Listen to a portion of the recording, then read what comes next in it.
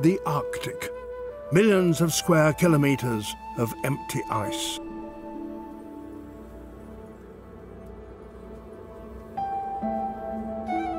Polar bears are normally solitary.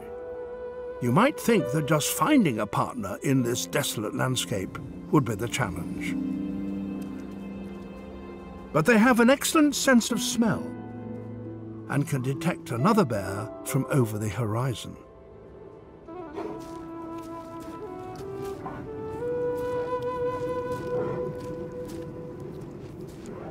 Male bears can spend weeks tracking the scent of a female who's ready to mate.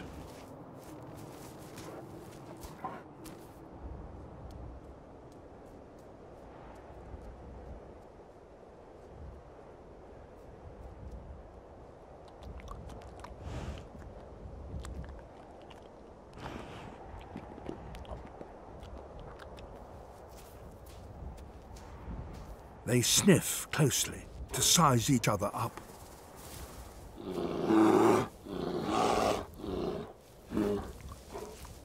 She'll raise her cubs alone, devoting herself to them for 2, even 3 years.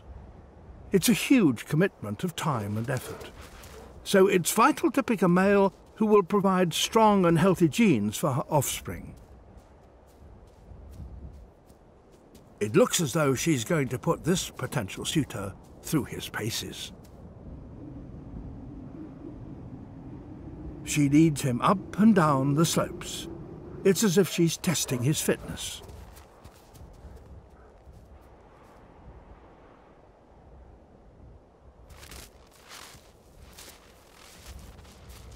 They start to play.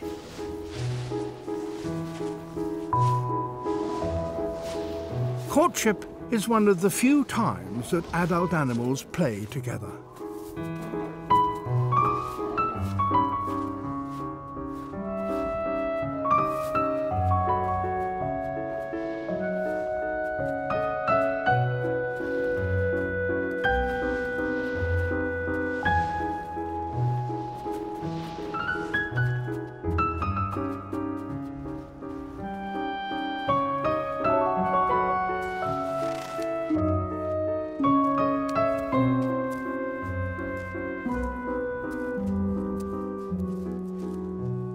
This slope is rather steep for the heavier male.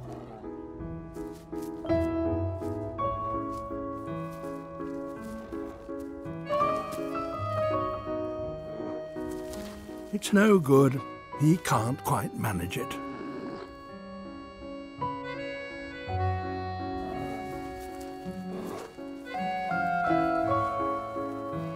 But she seems to have decided that he might be the one, whilst he seems to have lost interest.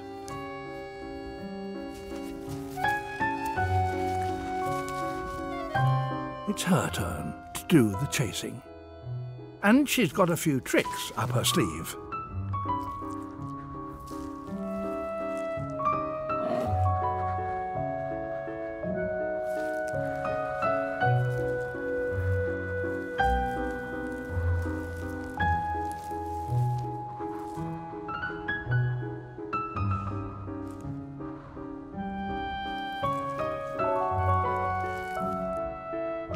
That was enough to entice him up again.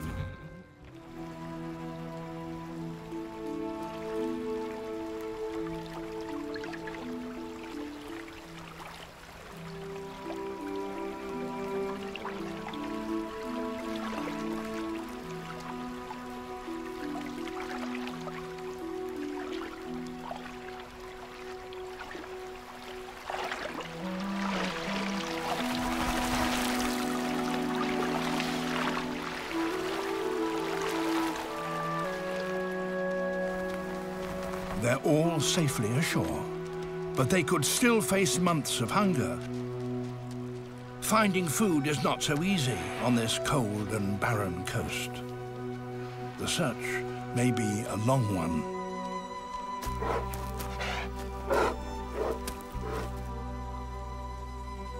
Polar bears have an extraordinarily sensitive sense of smell, and she has caught a faint whiff of something promising.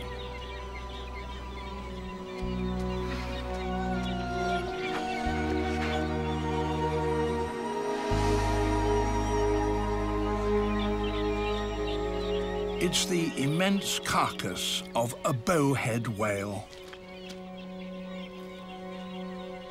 A whale carcass could provide more than any one family could eat.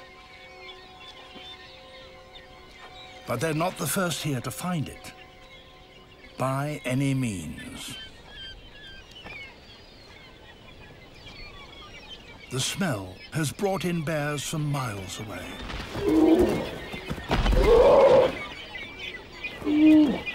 Bear families seldom get on with one another.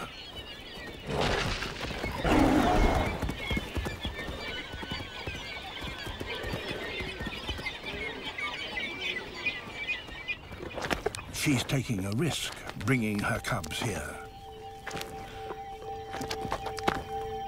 Male bears can and do kill and eat small cubs.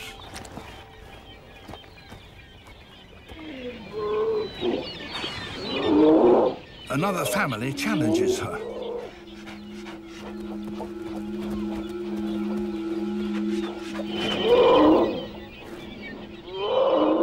She must decide whether to compete for food or run away and go hungry.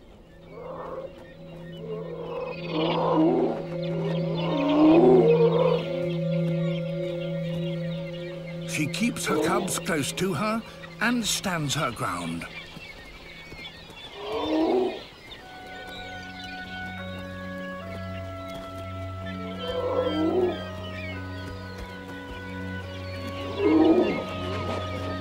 Their mother's courage has won the cubs a meal.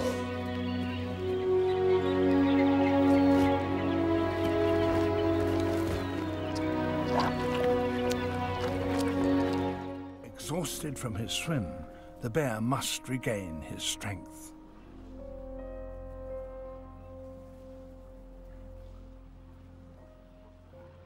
The next day, a sea fog shrouds the island. The walruses sense that they're in danger. Using the fog as cover, the bear approaches the herd.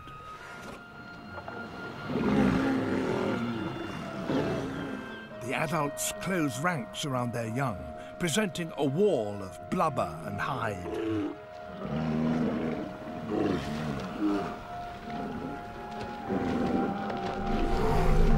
He tests the barrier, but it stands firm. It appears that the world's largest land carnivore has met his match.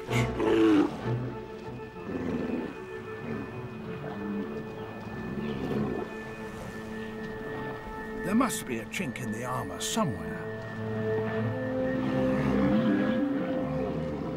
Not here.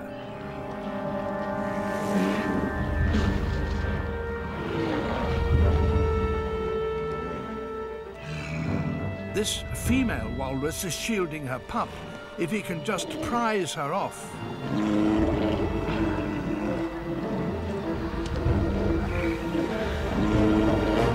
The bear's claws and teeth can't penetrate her thick hide.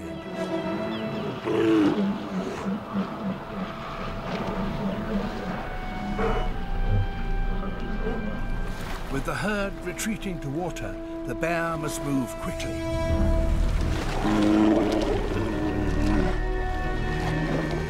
Having failed with one, he heads straight for another.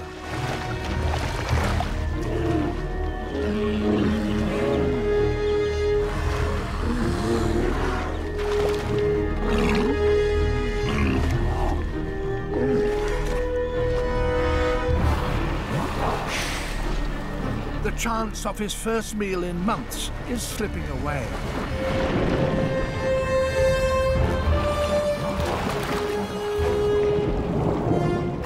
He seems increasingly desperate.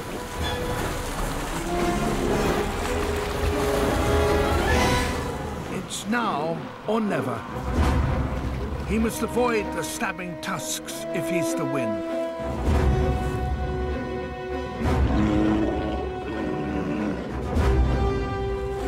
The flailing walrus is immensely powerful and drags the bear away from the shallows towards the safety of the herd.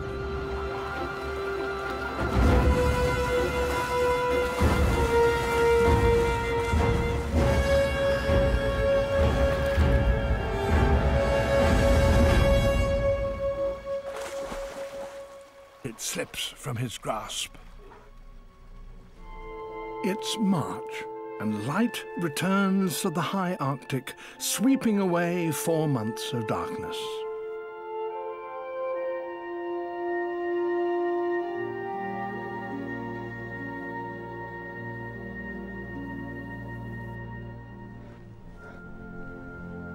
A polar bear stirs. She has been in her den the whole winter. Her emergence marks the beginning of spring. After months of confinement underground, she toboggans down the slope, perhaps to clean her fur, perhaps for sheer joy.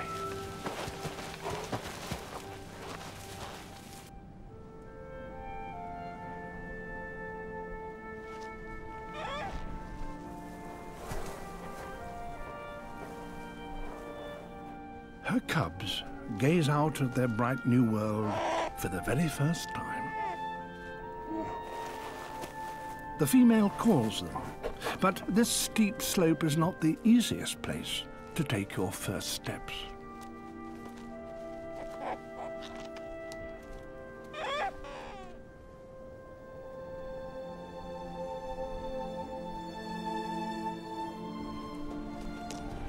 But they are hungry and eager to reach their mother, who's delayed feeding them on this special day. Now she lures them with the promise of milk, the only food the cubs have known since they were born, deaf and blind beneath the snow, some 2 months ago.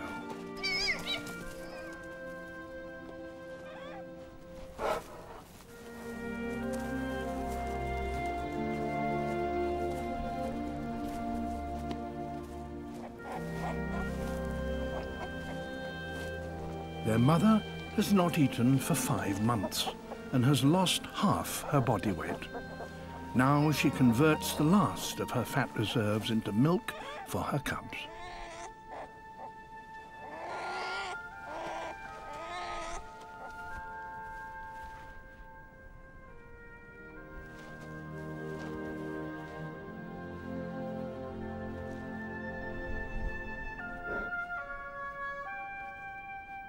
The spring sun brings warmth, but also a problem for the mother.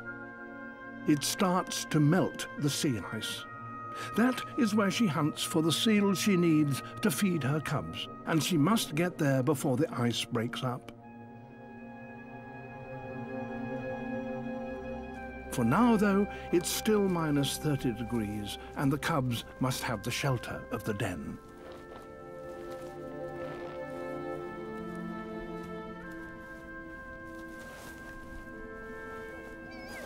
At this time of year, polar bears on average succeed only once in 20 hunts.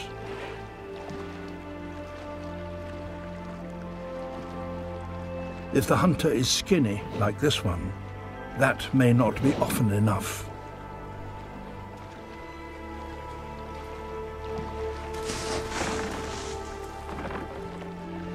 All she can do is keep trying.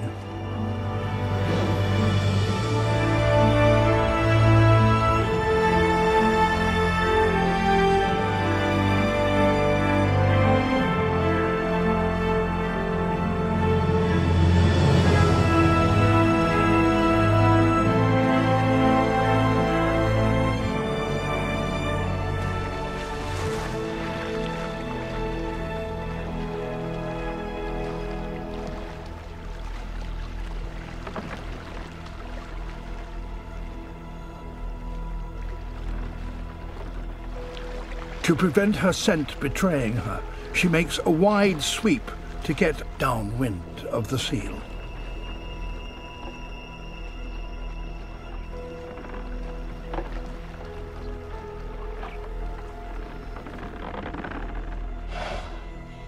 Getting close.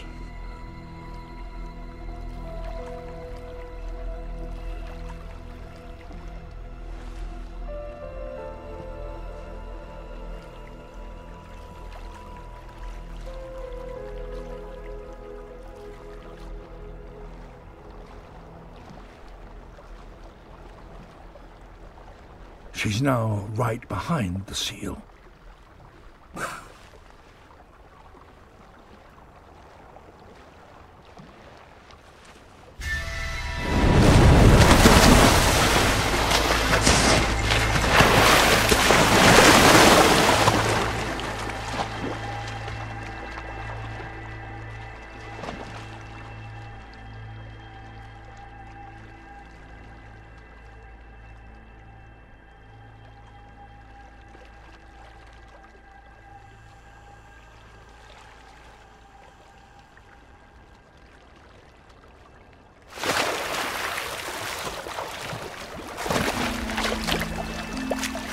Incredibly, she caught the seal underwater.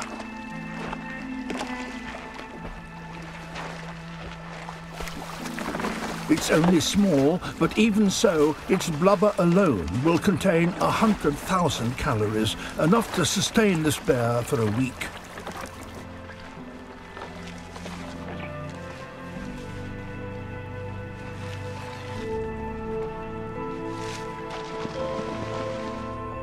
And in that time, she might even catch another.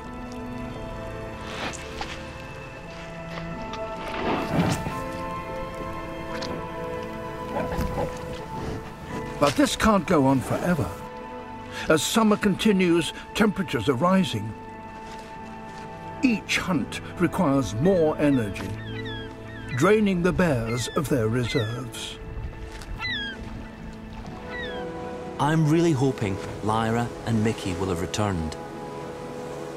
And we're in luck. Our family is back, but Lyra's behaviour is different. It's interesting, she's coming towards us. Yeah.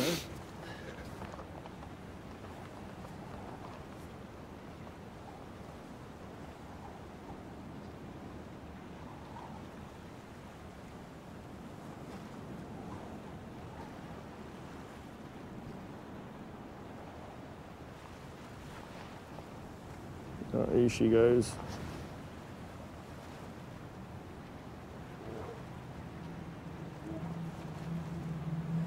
Okay, Lyra is getting a little bit closer. This is when I start getting nervous, just a bit.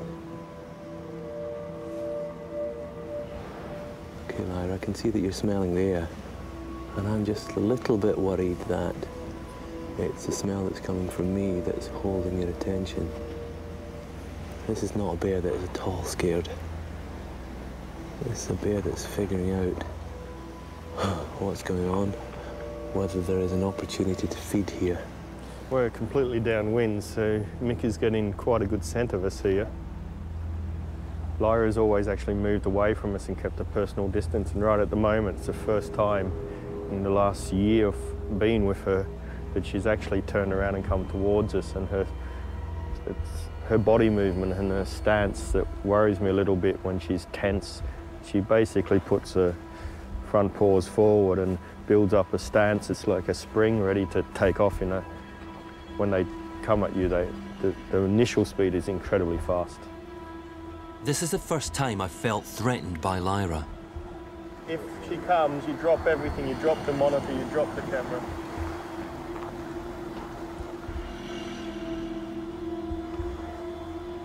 Jason, is he safe there? And just grab one more shot of Lyra. I don't like it. Okay, shall we move back then? Sure. If you don't like it, I'd rather move back now. Please, Gordon. Okay. Right, Lyra, that's close enough for now. Despite the fact that she hasn't been aggressive towards us at all, there may well come a point where she views me differently, that she sees me and thinks possibly this is something that I can eat. Maybe this is my next meal. We may be safe, but I'm so worried about Lyra and Mickey.